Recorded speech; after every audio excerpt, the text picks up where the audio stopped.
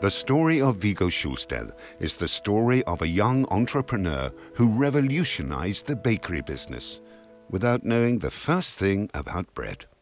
It all began in 1880 in Copenhagen, Denmark. Industrialization swept across the nation, putting bread in high demand.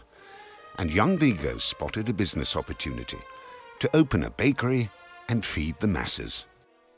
A stickler for detail, Viggo quickly started to question how things were done in the industry.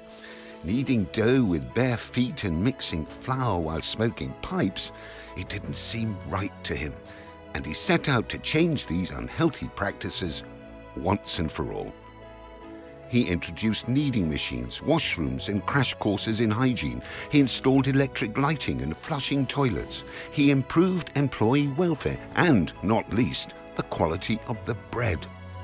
5 years before any health and safety laws were introduced. At the time, rye bread was leavened with highly acidic sourdough, and both doctors and digestive systems cried out for change. Viggo took on this challenge as well. In 1891, he contacted chemist Christian Ludvigsen, who claimed to have discovered a healthy alternative. The two set up a bread laboratory and in 1896 introduced the world's first malt-leavened rye bread, changing the bakery business forever.